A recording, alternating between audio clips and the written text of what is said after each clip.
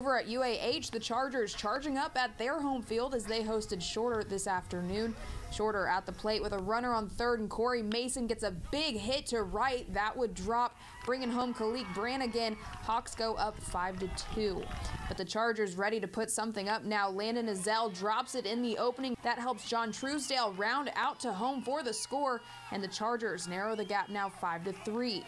Next up, designated hitter Griffin Rivers at the plate with a big swing and hit to right, and it's out of here for the home run, his second homer of the game. Chargers come back to win this game 1 of the series by a final of 9-5.